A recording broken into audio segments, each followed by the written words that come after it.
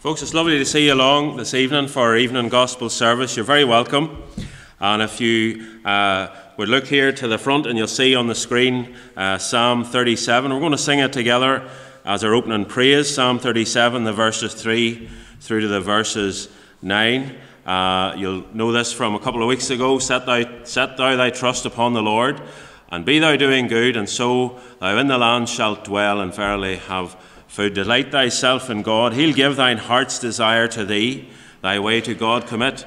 Him trust, it bring to pass shall he. It's good to see you along. I want to welcome you, those who are tuning in from home and those out in the car park.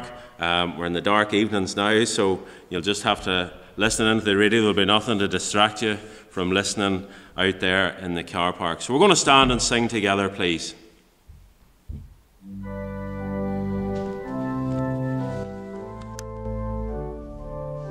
Let's stand and sing, please.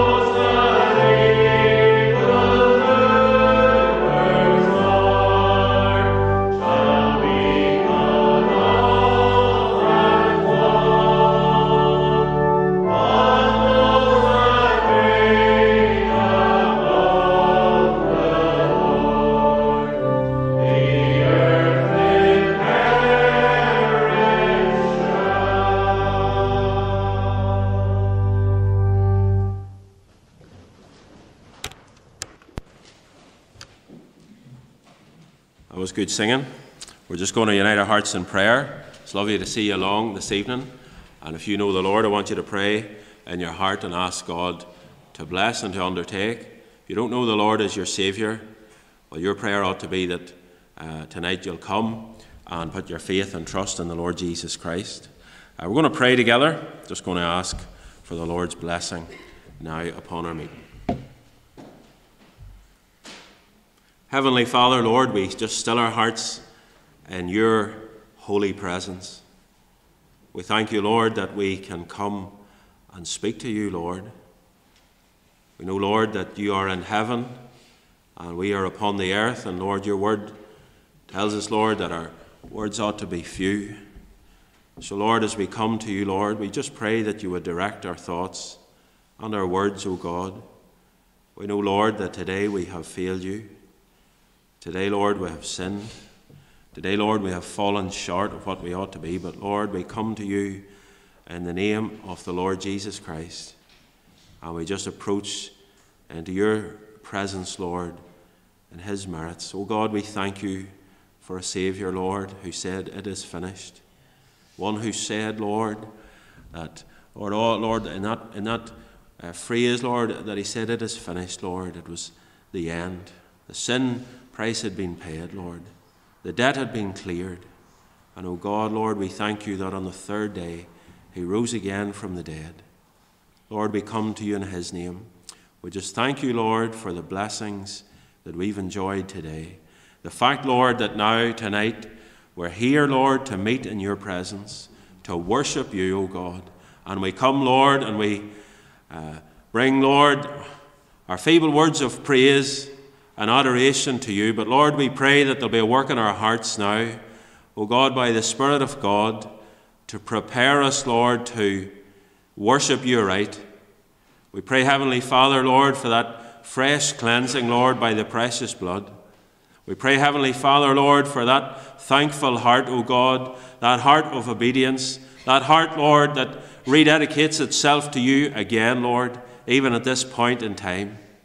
We pray for all that are gathered in here, Lord, tonight. We thank you for this place that you've established, Lord, for the preaching of your word. We thank you, Lord, that what you've done over 50 years is, Lord, to thee and to thy glory alone. And, O God, we pray, Lord, as we come tonight to meet together, Lord, that you will meet with us.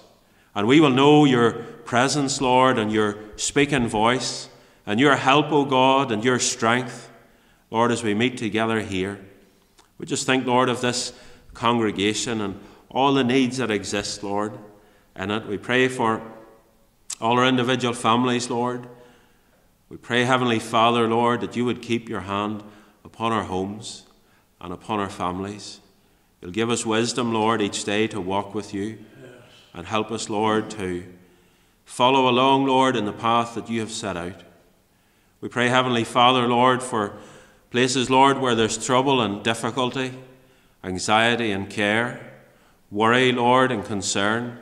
Oh God, we pray, Lord, there that you'll come in to those homes and hearts tonight, Lord, and you'll minister to them. That tonight as they listen, Lord, even to the word, O God, that you'll just speak and you'll bring peace and you'll bring strength, Lord, to them. We pray, Heavenly Father, for our minister, Lord, who's come, O God, Lord, even to minister among us, Lord. We thank you for him. We pray that you'll bless him and his family.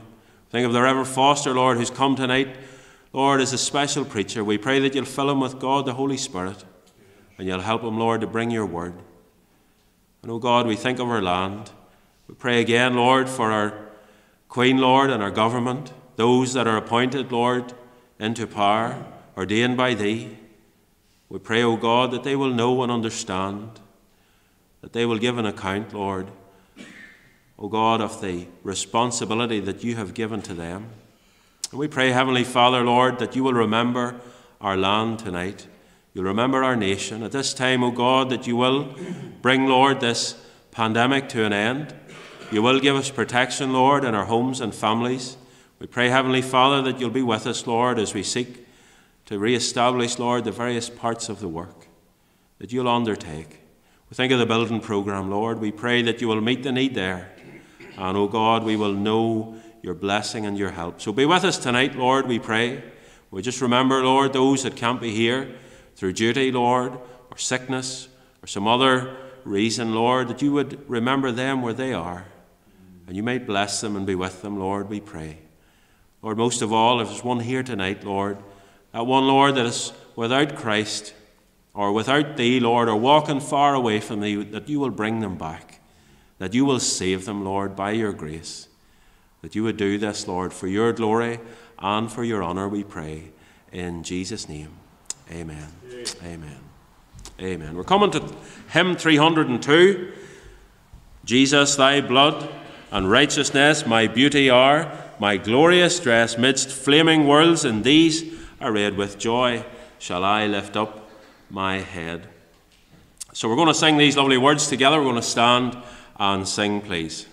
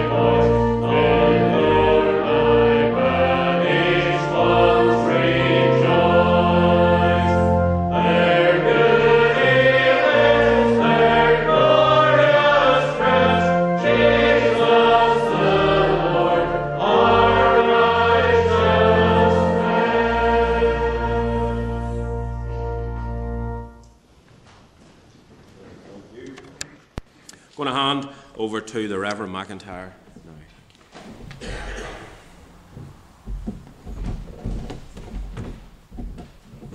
Thank you very much, Neville. Let us turn to God's Word, and the reading will be taken from the book of Jeremiah, chapter 28. Jeremiah, chapter 28, and we're reading from the verse number 1.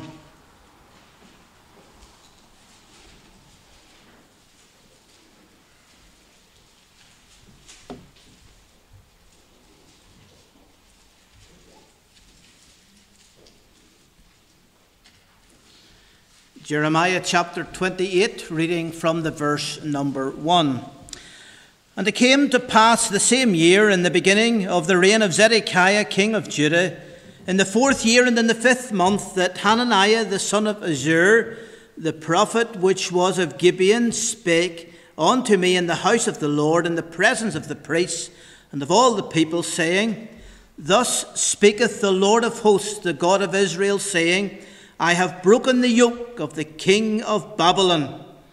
Within 2 full years will I bring again into this place all the vessels of the Lord's house that Nebuchadnezzar, king of Babylon, took away from this place and carried them to Babylon.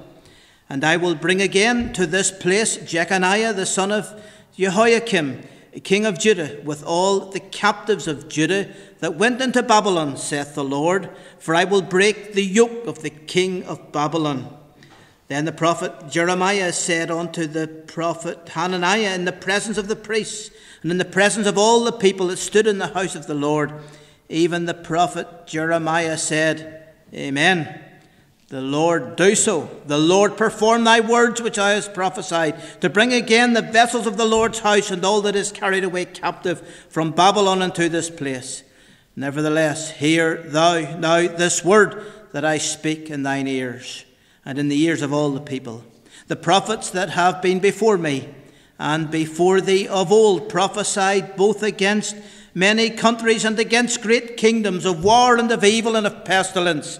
The prophet which prophesieth of peace, when the word of the Lord shall come to pass, then shall the prophet be known that the Lord hath truly sent him. Then Hananiah the prophet took the yoke from off the prophet Jeremiah's neck and brake it. And Hananiah spake in the presence of all the people, saying, Thus saith the Lord, even so will I break the yoke of Nebuchadnezzar, king of Babylon, from the neck of all nations within the space of 2 full years. And the prophet Jeremiah went his way. Then the word of the Lord came unto Jeremiah the prophet, after that Hananiah had broken the yoke from off the neck of the prophet Jeremiah, saying, Go and tell Hananiah, Thus saith the Lord, Thou hast broken the yokes of wood, but thou shalt make for them yokes of iron. For thus saith the Lord of hosts, the God of Israel, I have put a yoke of iron upon the neck of all these nations, that they may serve Nebuchadnezzar king of Babylon, and they shall serve him. And I have given him the beasts of the field also. Then said the prophet Jeremiah unto Hananiah the prophet, Hear now, Hananiah, the Lord hath not sent thee, but thou makest this people to trust in a lie.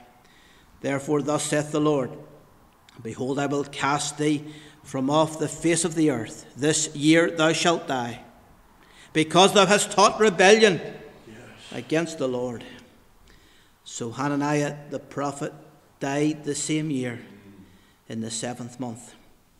Amen. We know that God will add his own blessing to the reading of his inspired and infallible word. We're now going to have talk for the boys and girls just for a few moments. And this morning we talked about something that is connected with the Reformation.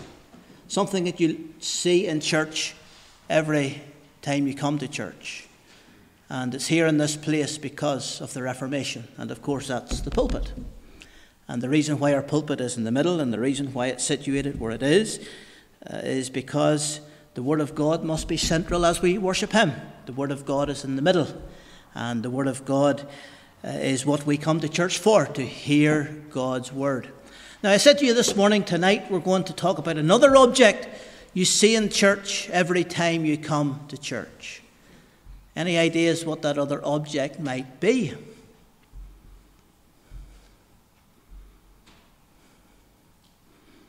You're looking right at it.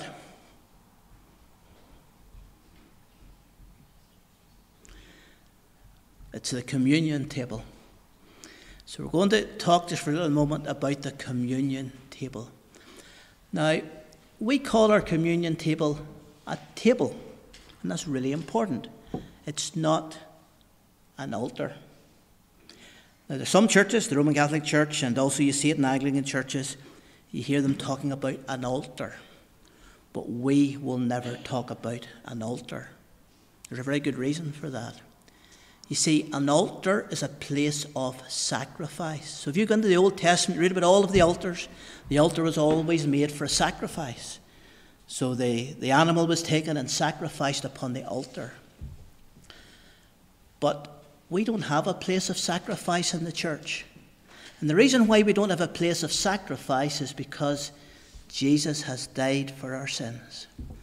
And that's why you read in the Old Testament about all of the offerings and all of the sacrifices. And we don't have sacrifices today because Jesus Christ has died. And when the Reformation came, the Reformers said, we don't need an altar because Jesus has died. No more sacrifice. We need a table. Now, an altar is something that's made of stone or marble. It's really heavy. You're not going to move it. It's really solid. That's the whole idea of an altar. If it's made for sacrifices, it needs to be a really strong object. You're not going to move it. But a table can be moved about because it's not made for sacrifice.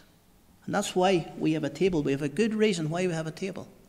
And of course, this table is for remembering the Lord. So whenever we have communion, we remember the Lord Jesus who died for us. We don't offer a sacrifice. We remember he who died. But it's not just enough, to know about this. You need to have him in your heart. So I wonder, boys and girls, do you have the Lord Jesus in your heart? The Lord Jesus who has died for us on the cross. So please remember the 2 Reformation lessons today, the pulpit and the communion table. They're not here by accident. They are here because it is so important that we get things right when we come to God's house. We're now going to have the necessary announcements. And the first thing I want to do is to welcome the Reverend Ivan Foster. The Reverend Foster was here at the very beginning of this work 50 years ago, and this is our 50th anniversary, and it's so appropriate we have our brother back with us this year to minister God's word, and we want to thank him for all of his labours all those years ago, because it was through those labours that this church came into being. And our brother has been a good friend of the congregation, a good friend of a good number of people in the congregation that have been here from the early years. And we thank you very much, brother, for coming along tonight, and we look forward to hearing you minister the word of God. It's good to have everyone joining with us in church, in the car park, and also at home. Thank you so much for joining with us today. Please remember our midweek prayer meeting and Bible study. That'll be Wednesday at 8 o'clock. And as I said this morning, our prayer meeting is going to be taken up with praying for our land at this time of crisis. It's a health crisis. There's people suffering. There's people dying. It's an economic crisis. It's a time of great uncertainty. And there's many things we need to pray about. We need to pray for our healthcare workers. It's a difficult time for them. But we need to pray that our land will come to God at this time. And so please come along for the prayer meeting. We'll just have a short Bible reading, just a few thoughts, and we'll give the majority of the time over to prayer, and come along for that on Friday night, please. And then if you could also, so Wednesday night, and then Friday night youth fellowship, and that will be at 8 o'clock. And next Lord's Day, the services at the regular times, 11:30 and 7. And do remember all the various prayer requests, and bring these matters, please, before the Lord, and pray the Lord would bless and undertake for his work, and for those that are sick, and for those that are laid aside at this time. It's good to have you, Mr. Foster. May the Lord bless you as you minister God's word now.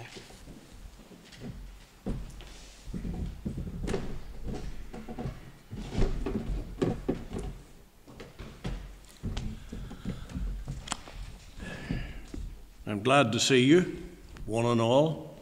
Hiding behind the flowers there, I couldn't really see anybody, but it's good to see each one. And then there are those that I can't see, but I presume they can see me.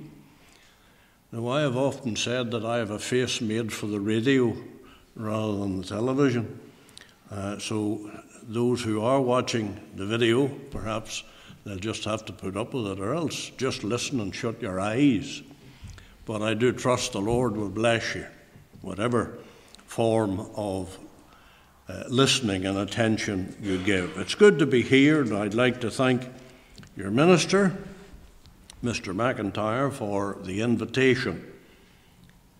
I was due to speak earlier in the month, but I'm sure you have heard the story of what happened on that occasion, so I'll not go over it, except to just say that my wife has recovered well from the viral infection that put her in hospital, and which for a day or two or three was thought to be the COVID virus that she had caught. But thankfully, she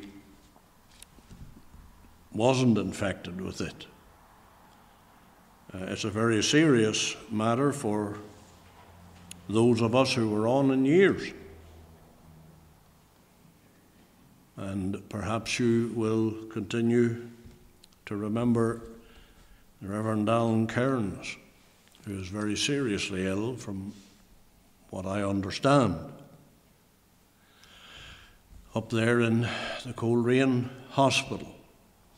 The news of his illness struck me very hard, and my wife as well, because We have known Alan and Joan, his wife, who is also infected with the virus for many, many, many years, and have the fondest memories of those early days of blessing in the Free Church, when the work of God suddenly, under God's blessing, went forward at a great pace. And Alan Cairns was one of those right at the centre of that. And it did hit us hard when we heard the news. So do pray for him. God is able. God is able. And there have been those who, though long afflicted with this virus, nevertheless have made a full recovery. Do pray for them. And perhaps, if I might just make a little advert at this point, we had one I'll call a son of Clogher Valley preach for us in September, the Reverend Brian McClung. And he took at both services the subject of pestilences and dealt with what the Word of God has to say about that subject. Now, there's a lot of confusion. There's a lot of confusion, and I'm talking just about God's people, never mind the general public. But there's a lot of confusion about just what is happening, because we have to recognize that God is the one behind all this. Nothing happens outside of God's will and purpose. And this has to be seen in that context. And it was so good to hear Mr. McClung expound the Word of God on the subject of pestilences, especially in the light of the last days. You know, brethren and sisters, there's matters to be prayed about today. We do need to pray for those who are sick, pray for those who are not sick that they might be kept from becoming sick, pray for the staff in hospitals and all those who are labouring to help alleviate this plague. But might I ask you to think about the people in Egypt? When God began to send the 10 plagues upon Egypt, nobody prayed that God would stop the plagues. No Israelite prayed that. They recognized this is God working. This is God carrying out His purpose. And we have got to recognize there's something very like that taking place today. We're approaching the end of the age. We're approaching, I believe, the return of Christ. And if you read the book of Revelation, there you will find that His return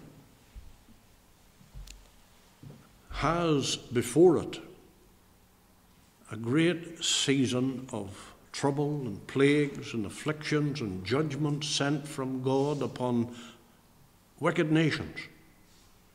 And I believe that what we are witnessing today is evidence of the beginnings of that.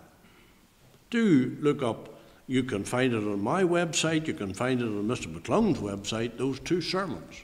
September, just go to the Burning Bush, scroll down to the September edition of the Burning Bush, and you will find listed there those 2 sermons, and I would urge you to listen into them and give heed to them. Well, that will do by way of introduction. I'm here to shorten the winter for you, if nothing else. We're turning to the book of Ezekiel. And we're turning to chapter 3 of the book of Ezekiel. And I'm just going to read one verse. One verse. And it's the verse 1 of Ezekiel chapter 3. Moreover, he said unto me, Son of man, eat that thou findest. Eat this roll. Now, we're not talking about a bread roll. We're talking about a parchment roll. It's the Scriptures he's talking about. It's the Word of God. Eat this roll and go speak unto the house of Israel. We'll have a wee word of prayer just before we go any further. Dear Lord, I pray now that you would give to me the help that you gave to Ezekiel. For, Lord, we bless thee that the same power that was bestowed upon the prophets is available still to God's servants, aye, and God's people generally. O Spirit of the living God, fall afresh upon us here tonight. Help me to speak, Lord, from this text. Cause this old mind to function and bring to my remembrance those things you would have me to say. For Jesus' sake, amen. Amen. I believe that we have here depicted in this verse that which will help us understand events that took place in Europe back in the days of the Great Reformation. The minister has already given to the young people a brief talk about that which was introduced and emphasized and restored at the time of the Reformation, and which is still in use in a good Bible-believing Protestant church. From what he said, I understand he spoke about the pulpit in the morning, and then tonight here about the communion table. And that's an emphasis on two very important doctrines that emerged as a result of events at the time of the Protestant Reformation. But if we would understand exactly what it was that brought about this emergence, this emphasis, this bringing back into the light the truth of God, this verse helps us. I think, too, that it's a verse that helps us to understand events in this valley 50 years ago. Not just in this valley, but events that were taking place in our province 50 years ago. The book of Ezekiel is, I believe, a much neglected book. There are certainly a lot of passages in it that require careful consideration, but it's given us of God, and if it is given us of God, it's for our good. It's for our good. And I would urge you to study the book and read the book. And don't be put off by difficult portions, but go back and read them again. For it's in reading them that you'll come to understand what God is saying.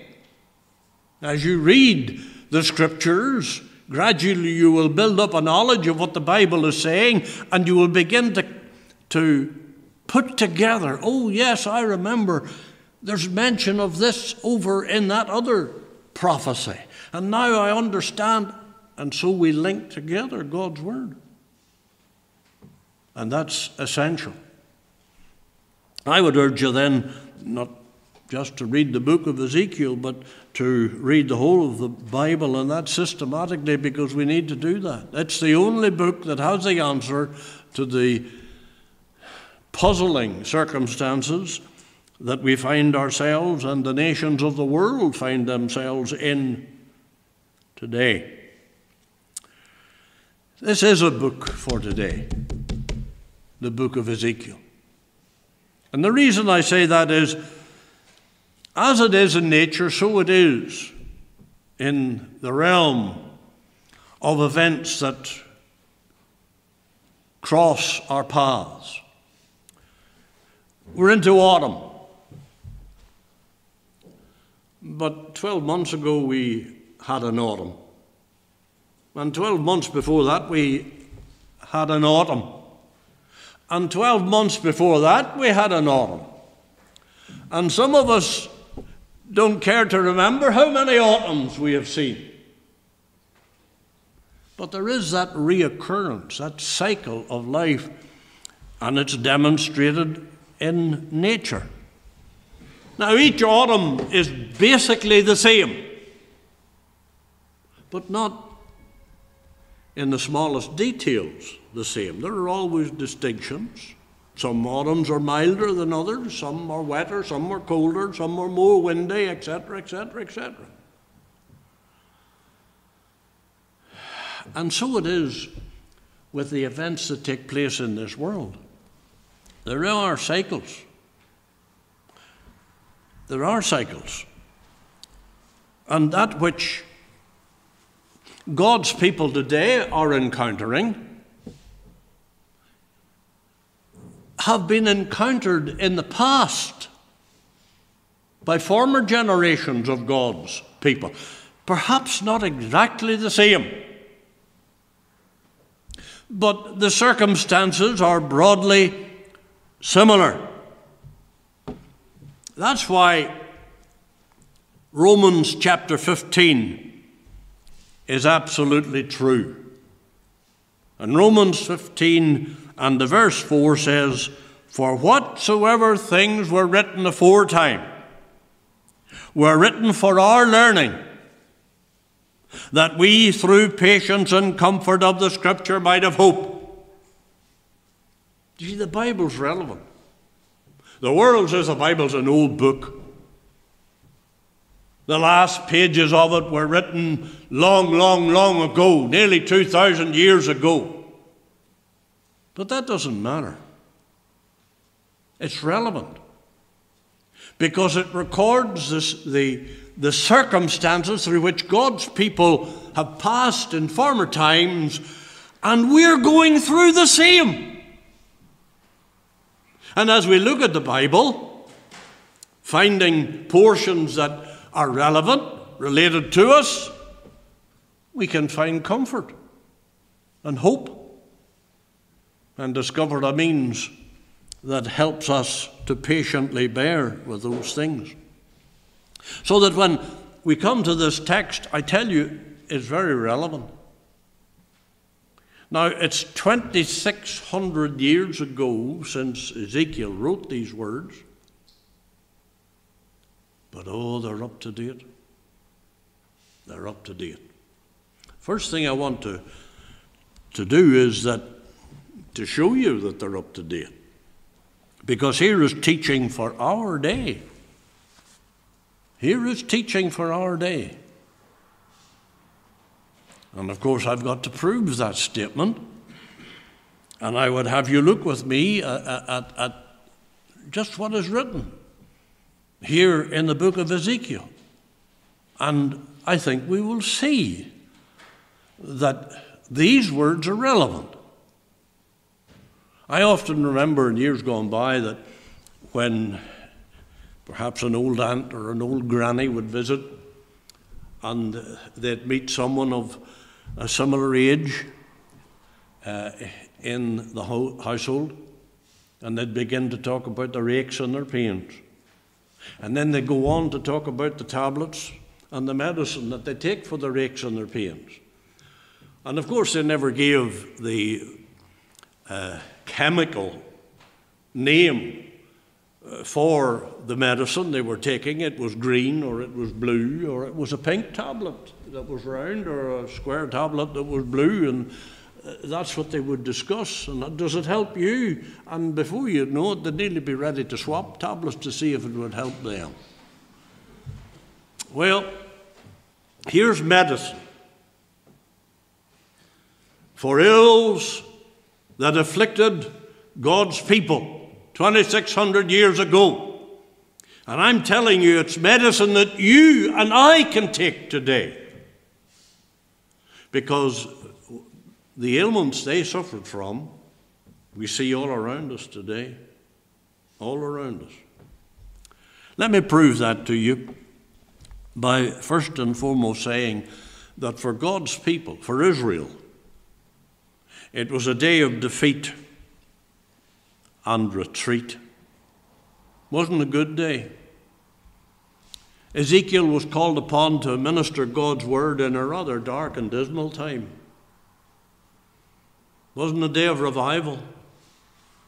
Oh, God was working. God's Spirit was working. You read many, many references to the experience of Ezekiel of the grace and power of the Holy Ghost. God's Spirit never leaves his people. No matter how dark is the time, he never leaves his people. But it wasn't a day in which there was a moving of the Spirit of God upon the face of the people, upon the populace generally. And can we not say that is the case today? Look at how the book of Ezekiel begins. Just turn over one page in my Bible, and I'm sure it's about the same in yours, to Ezekiel chapter 1 and the verse 1. Now it came to pass in the 30th year, in the 4th month, in the 5th day of the month, as I was among the captives by the river Chebar. Notice the little phrase, I was among the captives. It was a day of defeat. It was a day in which the people of God were in captivity. They had been overcome by their enemies. I had Mr. McIntyre read for us what is contained in the book of Jeremiah, the chapter 28, and I'll be coming to that later.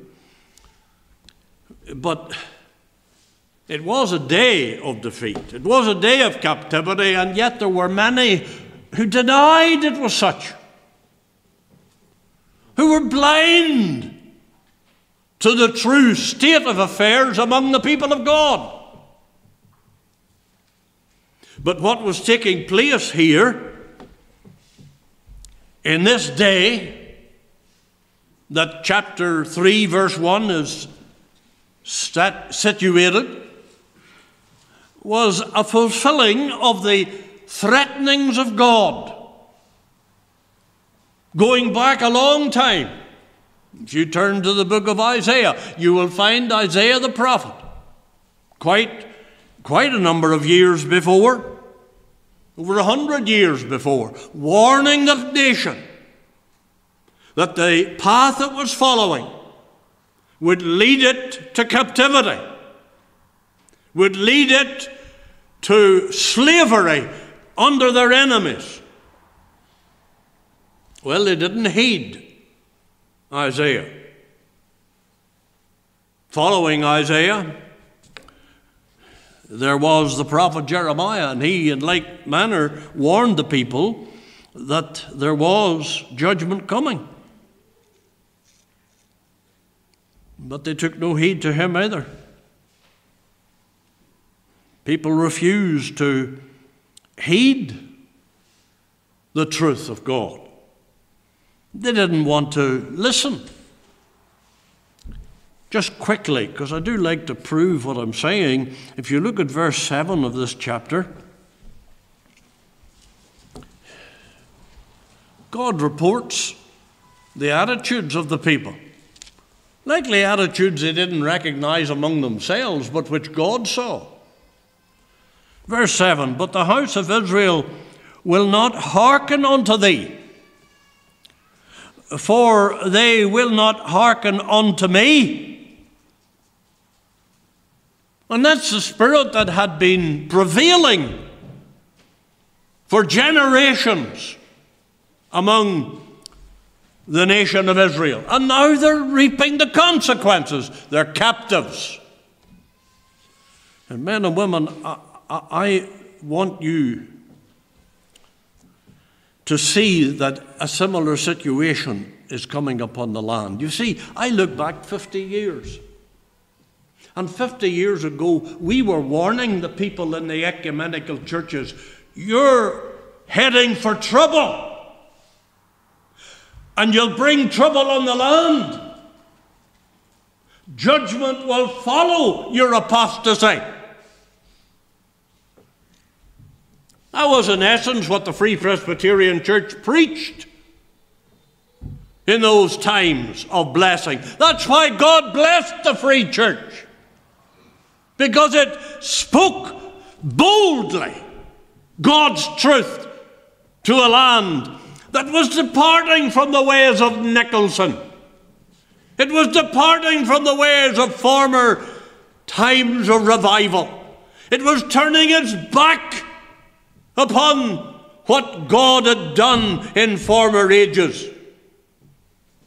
And the Free Presbyterian Church was raised by God to sound out that warning. And when it did sound out that warning under the leadership of Dr. Paisley, God blessed it. God blessed it. Now, it would be nice for me to say to you, God bless the Free Church, because those days the preachers were wonderful. But that's not the truth. That's not the truth. The preachers were blessed of God because they simply told what God's word said. That's what brought about the blessing of the Lord. I remember having a somewhat long-running controversy with the bishop here in Clogher. We protested, along with some of you who are here still.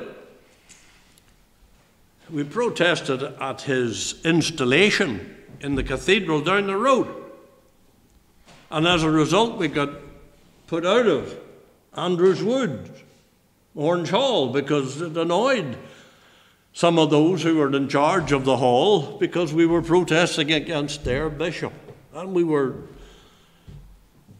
weren't standing meekly like a bunch of sheep on the side of the road. We were howling out our message and our protests and telling the people ready to listen just what that bishop was. He was an old apostate. An old apostate. Well,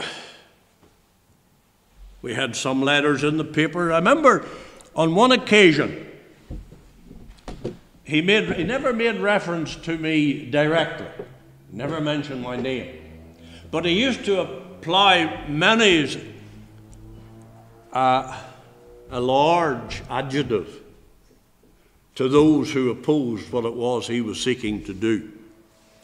And on one occasion, he called me an obscurantist. And I hadn't a baldy notion what that was. So I had to resort to the dictionary. And learning what it was, I was more than happy to answer him. Now, he was a Cambridge graduate, if I'm not mistaken. He had been a professor there.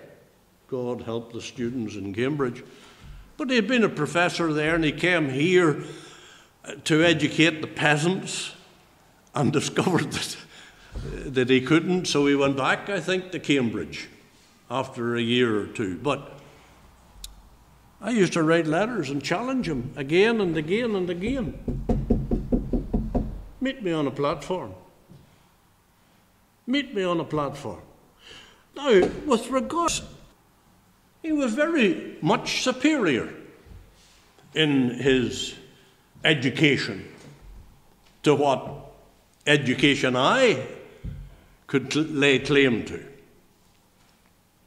But he wouldn't meet me on a platform with a Bible in my hand. For this obscurantist would beat the hide off him when it came to discussing the truth of God. That old reprobate who boasted in his knowledge, boasted in his professorship, boasted in his intellectualism, but he was frightened of the Bible, even when it was held in the hand of an uneducated fool as far as he was concerned. No, it wasn't any greatness on the part of preachers that were in the Free Church at that time. It was the message God blessed. The message God blessed. And that message built this place, laid the foundations of it.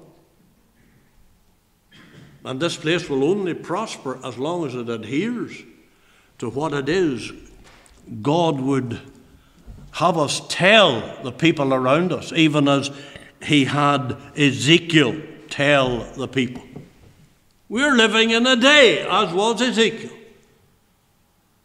when there is a spirit and an air of captivity, of defeat in our land. Again, it was a day in which God's threats of judgment had been fulfilled. I mentioned how the Free Church back then warned the people that their involvement in ecumenism and seeking union with Rome would bring God's judgment upon the land. And it has. We passed through a terrible time of terrorism, an affliction upon this land, an affliction that affected chiefly the Protestant people. It was they who were, to a very large degree, the chief victims of the terrorism, and I believe that was part of the harvest of apostasy. But it hasn't ended. Protestantism today has never been weaker here in Northern Ireland than it is at present.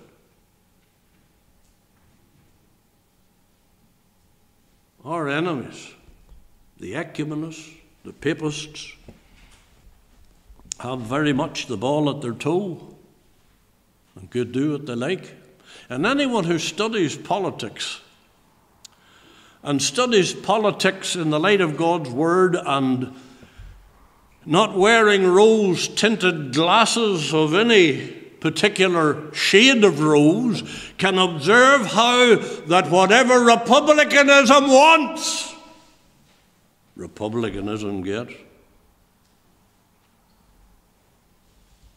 And whatever unionism believes is good for the country, it can never really accomplish that desire. This is a day when judgment is being fulfilled. As I said, Ezekiel was preaching to captives. He was preaching to people upon whom the judgment of God had fallen, who had suffered the loss of their liberty, the loss of their heritage, the loss of their nation. And we're sitting now in an alien land because the judgments that the prophets had warned about had come about. I mentioned Isaiah, I mentioned Jeremiah. They had warned that this would come about. And come about it has. You know, it's sad to note, though every evidence of the disapproval of God and the withdrawing of his blessing from the nation of Israel was evident, There was every evidence of it. But still there were those who went about preaching and denying that they were suffering any form of defeat, or that God was in any way vexed and grieved and angry with them. Do you remember what you read in Jeremiah 28, or heard read to you in Jeremiah chapter 28? And let me tell you a little thing. Sometimes these things are not quite so obvious. But the date of this chapter, Jeremiah chapter 28, is approximately the same date. And I mean within a month or so of the chapter 3 of Ezekiel. So when God's sending Ezekiel in the land of Babylon to speak to those who have been taken away out of Israel and speak to them about God's word, they who are captives in Jerusalem, which had already suffered an invasion by the Babylonians, but not total destruction. The destruction of Babylon in the days of Jeremiah, when the temple was burned and all that was in it was taken away. That happened in a series of attacks. But the first of those attacks had taken place. There were in Babylon those who had been taken out of Jerusalem and out of Israel at the very time that you read here of events in Jeremiah 28. And in Jeremiah 28, you have an old apostate, Hananiah, preaching. Listen to his message. He says, verse 2, "Thus saith the Lord." That's the first thing. He was claiming to be God's spokesman. "Thus saith the Lord of hosts, the God of Israel, saying, I have broken the yoke of the king of Babylon." Don't be worrying about Babylon. Oh yes, they have invaded the city and broken into it and taken away captives from it and materials and wealth. Yes, but don't worry. God says He's going to break Babylon. Now Jeremiah and Isaiah in earlier times had said that's not going to be the case. Babylon's going to come, destroy the place completely. Destroy the place completely. But here, even though the beginning of the destruction was taking place, here's an old false prophet, and he's issuing promises to the people that are the most wickedly false. "Within 2 full years will I bring again into this place all the vessels of the Lord's house that Nebuchadnezzar, king of Babylon, took away from the place and carried them to Babylon." See that he has already invaded, this man Nebuchadnezzar. He had taken away plunder. But this old false prophet says, God says He's going to reverse that all. He's going to make Nebuchadnezzar bring it back. Well, you know, men and women, if you read chapter 39 of Jeremiah, you'll see the final assault by the Babylonians, and that was only 6 years later. And he utterly destroys the city. Destroys the city. And in the books of Ezra and Nehemiah, you get descriptions of the consequences of what happened to Jerusalem just 6 years after this man issued these false promises, this false hope. And I tell you that there are many today who would hold out false hope to us, point a way forward. And the way forward does not entail any repentance, any acknowledgement that we have abandoned God's truth. No. The way forward, as far as the apostate is concerned, is to, with greater effort, go down the road that we have been going down and which has brought us into this state of captivity and misery. The people had been banished to a strange land. If you turn with me to Psalm 137,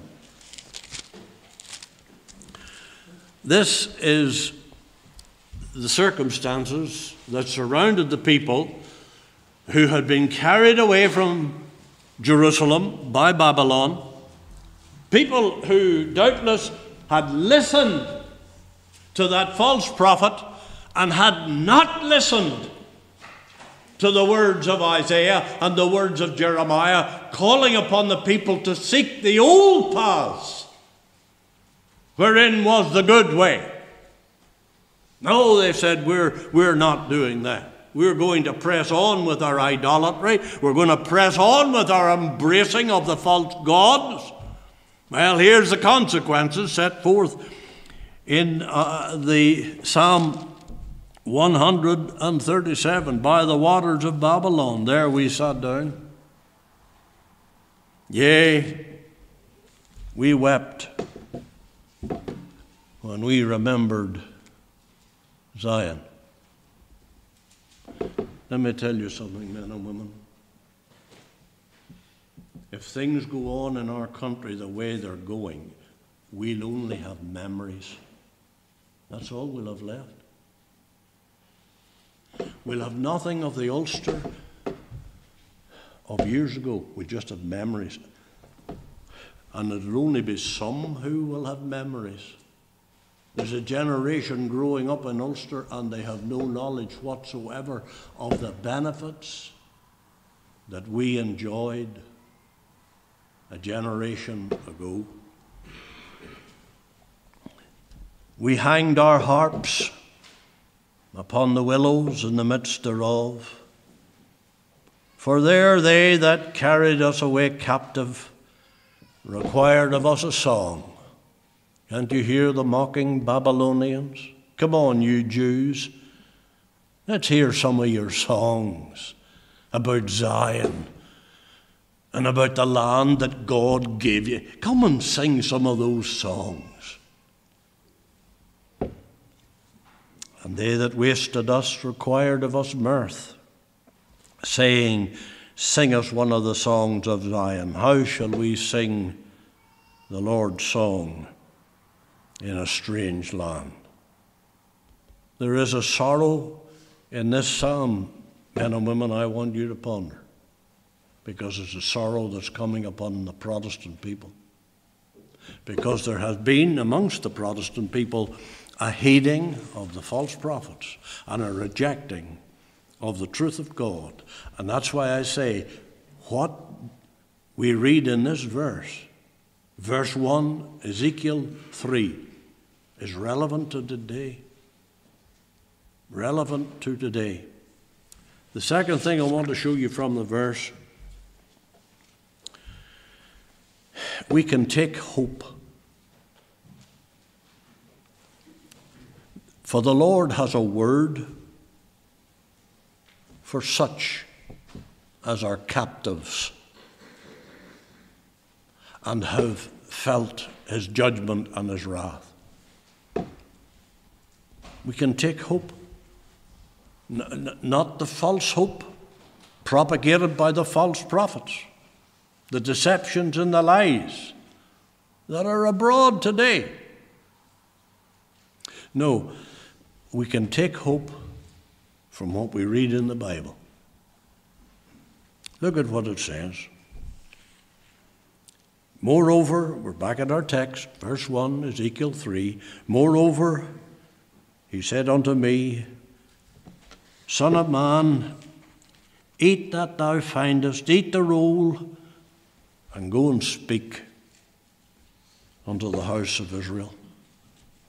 There's always hope as long as God is speaking to us. When God goes silent, all hope is gone. All hope is gone. Oh, I hope you read your Bible and heed what it is God is saying. Now, what word Ezekiel had for the people of his day was an unchanged word. It was the old message. And I come back again to what happened 50 years ago. The success that was enjoyed 50 years ago was born of the fact that we were preaching the old word. There was a resurrection of the old word. I remember my first meetings in the Clogher Valley. They were in Baskin Boyd's house. A sincere and godly man with a burden for those around him. And he ran a little meeting in his house, and he invited folk, fellow Methodists at that time, or I should say they were formally fellow Methodists. He had left the Methodists and was attending the Free Church in Nispelong. But he had a burden for them. Ingrid could tell me, I'm sure, but I have a notion that the first meeting I had there sort of cleaned out that little gathering, and it somewhat diminished afterwards. Because I just went in and said, here's what God's word says. You've got to get out of the old Methodist church. You've got to get out of the old Church of Ireland. It has apostatized from God. It has embraced idolatry and wickedness and darkness, and you will come under the judgment of God if you don't get out of it. Well, that wasn't what a lot of even Christians wanted to hear. They wanted to hold on to their church. Mommy had been there, and Daddy had been there, and Granda had been there, and Granny had been there. I want to hold on to my old church. Yes, but if your old church has laid hold upon the lie, then if you hold on to the church, you're holding on to the lie.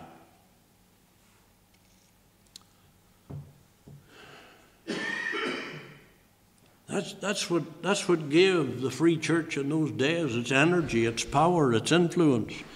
It was preaching the old message. It's thus saith the Lord. That's what this man had to say. And you can see that phrase in the chapter 2 and also in this chapter we're looking at.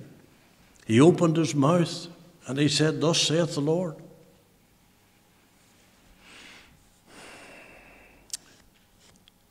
You see, he had eaten the roll. He had eaten the book of God. And when he opened his mouth, out came the words of the book.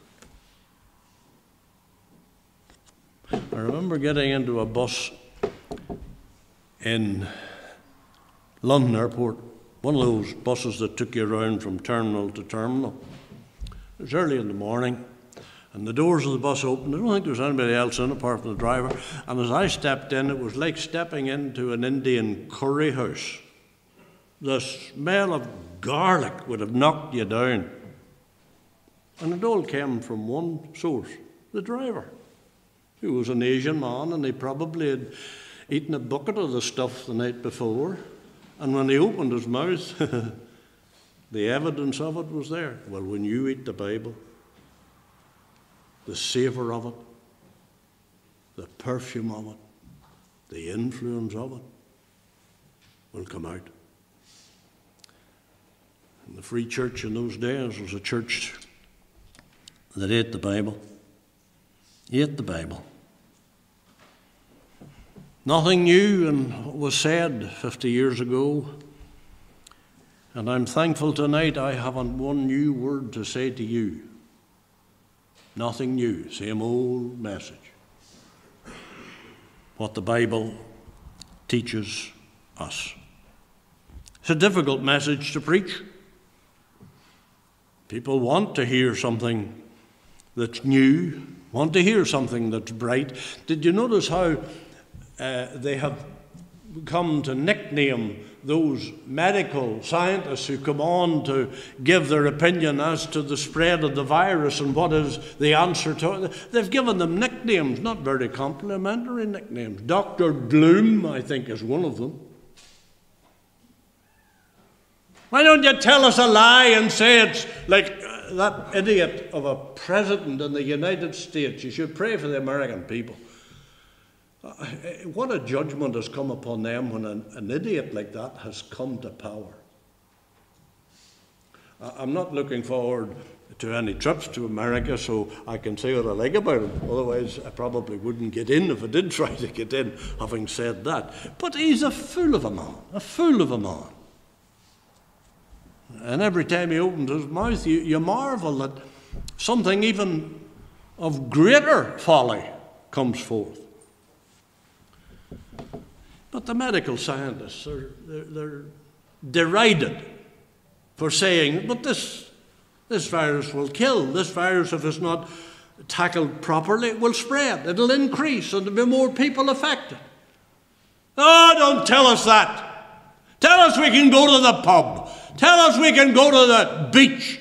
Tell us we can mingle together and there'll be no result. That's what old Trump says. And of course he blinds himself to the fact that there are hundreds of thousands of people in America infected and hundreds of thousands dying and will die as a result.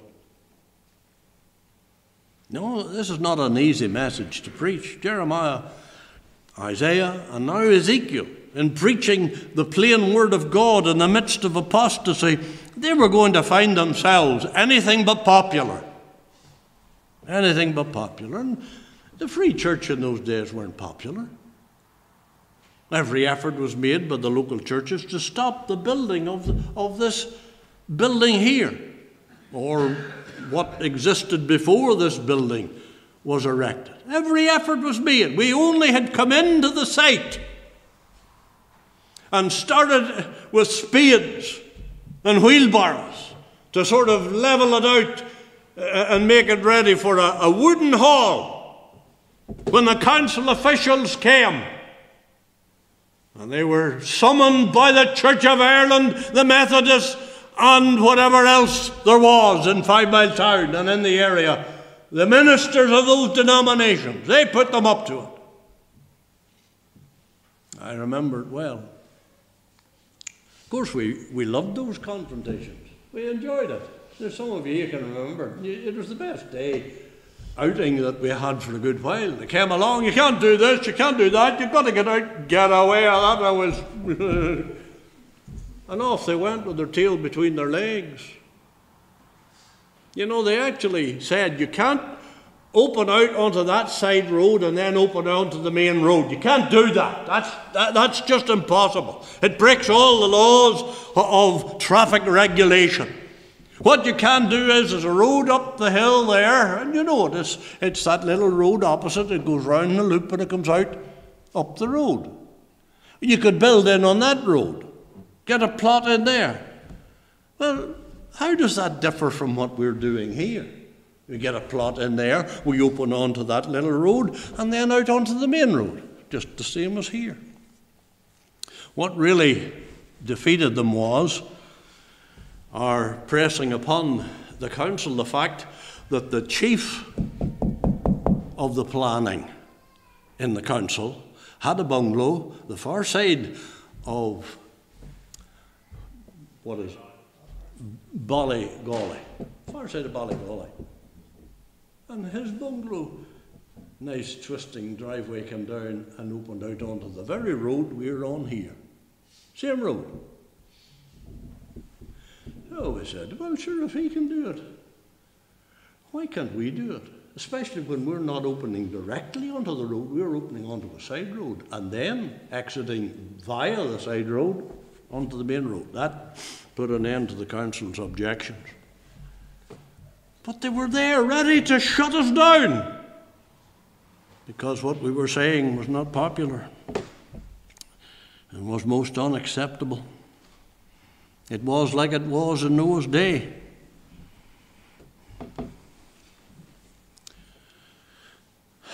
Like all the days of apostasy when God's men stood up, old Elijah, Elisha, all the prophets, they ran into the same opposition. And yet, in the words of Ezekiel, men and women, there was comfort and hope. I really don't have time tonight, but if you were to take your Bible dictionary and look up the word remnant and look and find where it appears in the book of Ezekiel, you'll find that God, through Ezekiel, time and time and time again, promises a bright future for a remnant. He's telling the people, I haven't forgotten my people. I've chastened them. I've brought judgment on them. I've humbled them because of their sin, but I haven't abandoned them. And he sets out what it is he's going to do for the remnant within the captivity. And I'll leave it there. Just please do that little study, for I want to quickly come to the last point I want to make. Please notice that the experience of the man of God, Ezekiel, is the experience that those who would stand up for the Lord and witness for the Lord in a day such as this must have. And that is, eat the roll. Eat the roll. And when you've eaten the roll, go speak unto the house of Israel. You can gain a knowledge of food by looking at it. By looking at it. We make use of one of those agencies that send you out meals, wonderfully prepared. The one that we use, I must say, I could not desire better food. But they send you out a catalogue, and boy, your mouth would water just looking at the pictures of the food. But looking at the pictures would not make you fat, nor will it take away the hunger. You can stand up beside where food is being cooked and you can sniff in the aroma. That'll tell you a lot about the food. But it won't put flesh on your bones.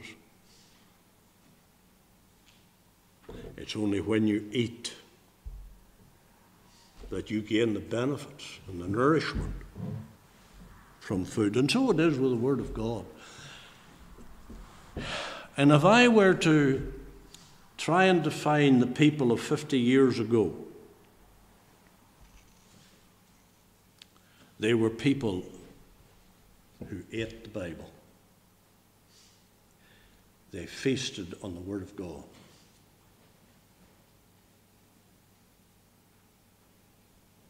Do you ever see a little one and it's being fed by mother? And maybe it's come to a little tough bit and it's chewing and chewing and chewing and chewing and chewing and chewing and chewing, and mother's fed up with the chewing and urging it to swallow it. But the little one's struggling a little bit. And then finally it gulps it down. As a minister, I used to be able to see people, families, chewing, considering what it was they were hearing regarding separation, obedience to God, holiness, walking in the light of God's truth. I saw them chewing over it. And I saw the struggle sometimes to get it swallowed. But then I saw the change when they swallowed, when they embraced God's truth, I saw the change. I saw the peace, the joy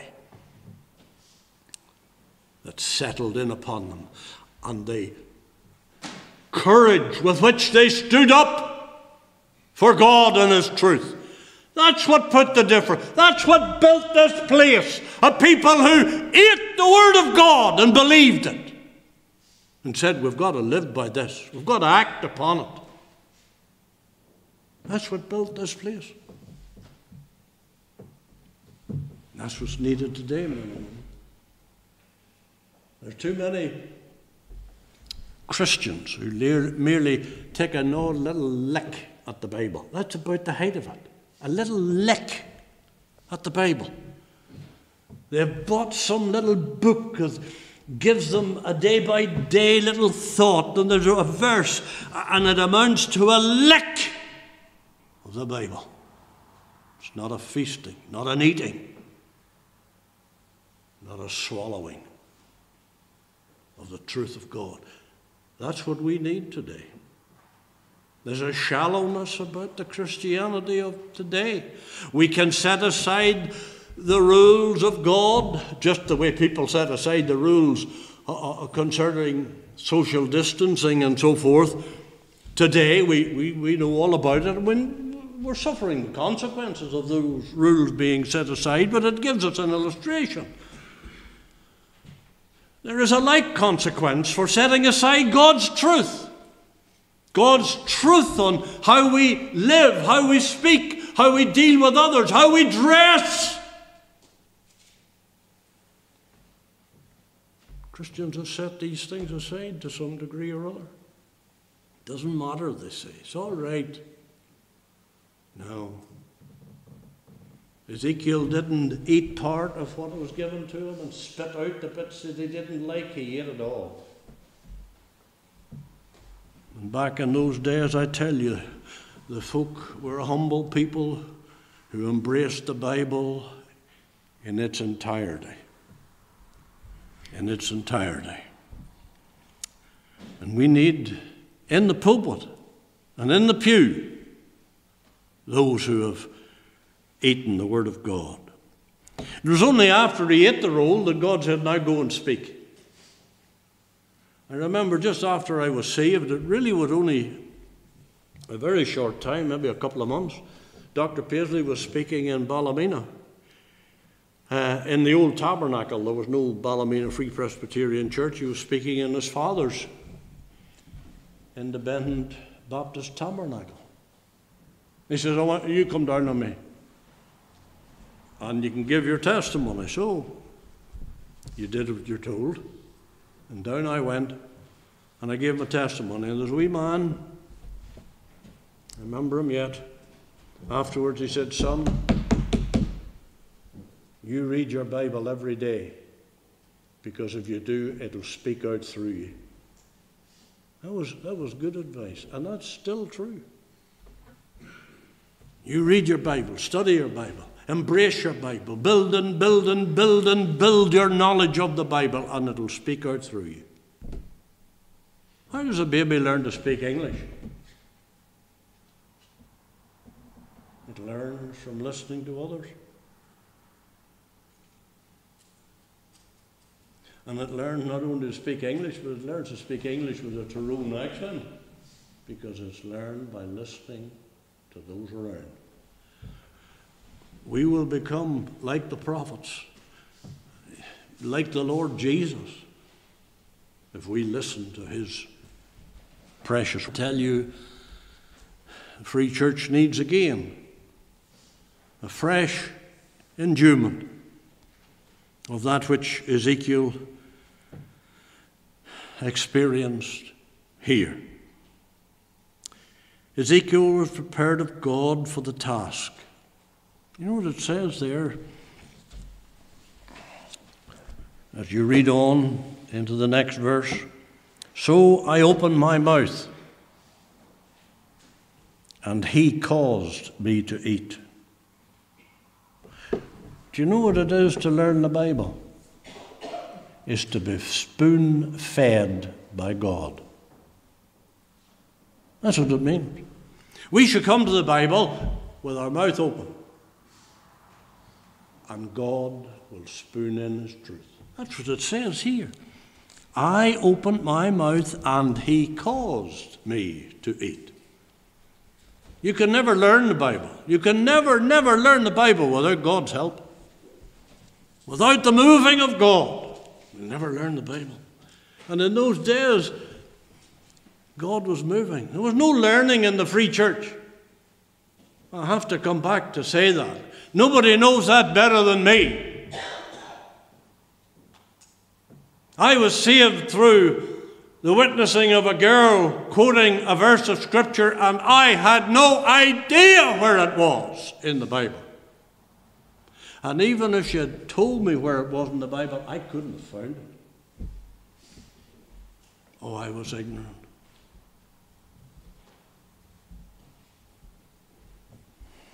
And I have lived with the consciousness all my days that I'm no scholar. I have nothing to boast about. But I'm thankful God has given me some understanding of his word. He's given me some understanding of his word. Like David when he went out to face Goliath with all his armor, his shield and his sword and all the rest of it, and his size. And David came out with his wee sling. Didn't amount to much. In fact, it caused Goliath to mock him.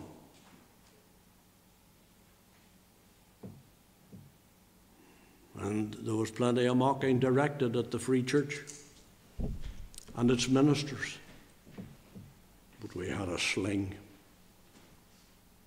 And God had taught us in those days how to use it to some degree.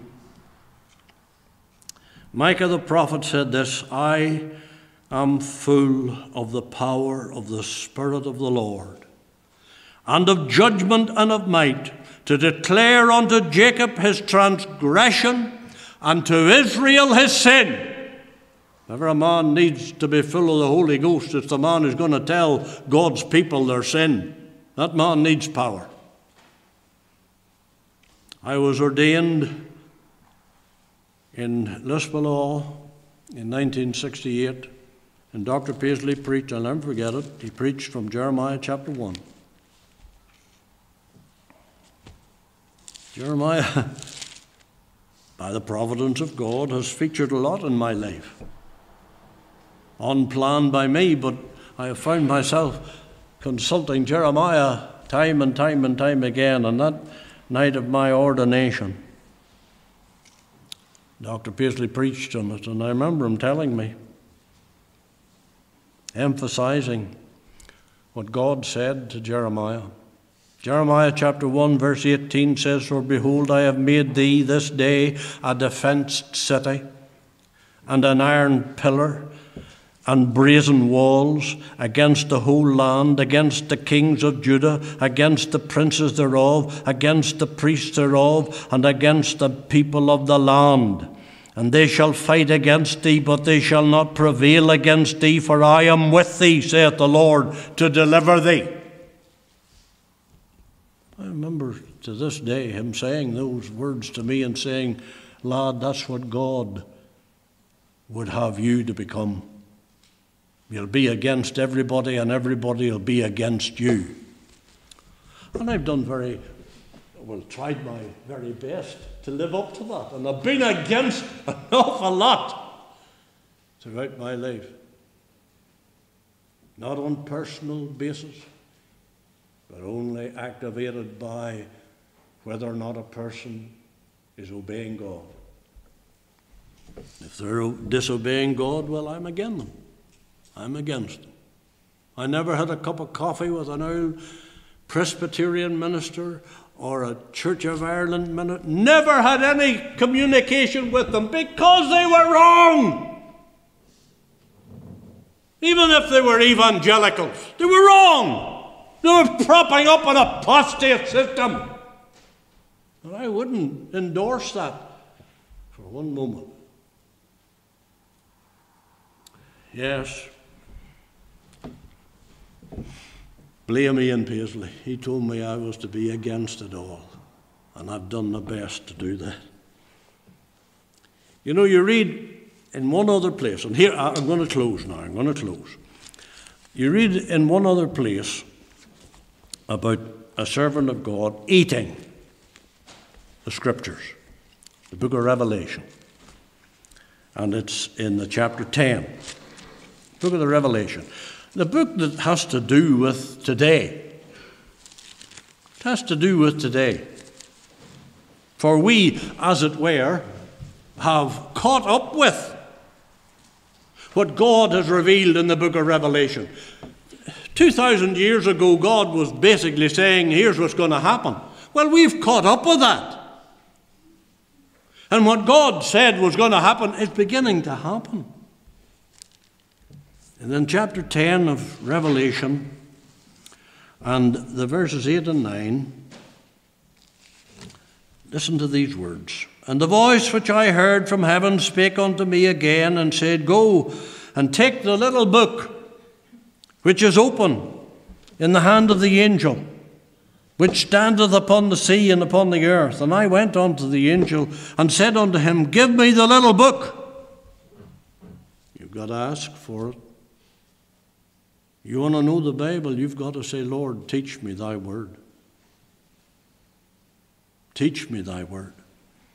And he said unto me, Take it and eat it up, and it shall make thy belly bitter, but it shall be in thy mouth sweet as honey. What does that mean? And if you eat the Bible, you'll discover what it means. There's not a part of the Bible that the Christian doesn't enjoy eating and reading. My meditations of him have been sweet. We read. And no matter where you go in the Bible and you read it, it's sweet. It's sweet. But when the preacher takes up the Word of God and begins to proclaim it, it becomes a better thing. He finds that there are consequences to his bearing testimony to the truth of God. And he'll have to endure bitterness and opposition. Just like the Lord Jesus. Just like the Lord Jesus. Why did one who did nothing but good among men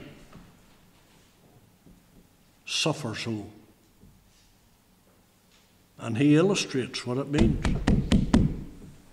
You eat God's word and begin to live it and apply it, there'll be plenty of bitterness heaped upon you. But God's smile will be there amidst the bitter opposition of men. Men and women. This is a word for today. The great reformers that wrought so much good in Europe, good that lasts still to a sizable measure to this very day, were men who ate the Word of God. It was part of them. It was part of them. We need people today who have eaten the Word of God. That's their diet. That's their diet. And they don't eat anything else. They live entirely. The Lord Jesus said, I am the bread of life. We live of him. We'll have life indeed. Well, may the Lord bless his word to your hearts. I've probably kept you back from getting to bed, but I trust it has been a benefit and a help.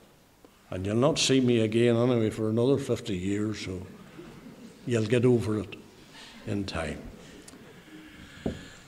Let's bow together, please, then, in prayer. O God, our Heavenly Father, I pray that you would give us an appetite for the Word of God. Take away the appetites of the flesh, Lord, and grant that we might long after the pure food of heaven, and feasting upon it become a benefit and a blessing to our own families and to those immediately connected with us and to all within our society. Lord, the people who ate the Scriptures back 50 years ago, they've blessed the people and the area of the Clogher Valley since. Lord, may we learn again to return to those days. Take us home now in safety, I pray, and apply your word with power to every heart.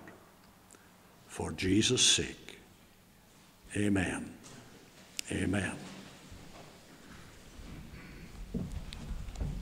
I'll not be going to the door, folks, just in case someone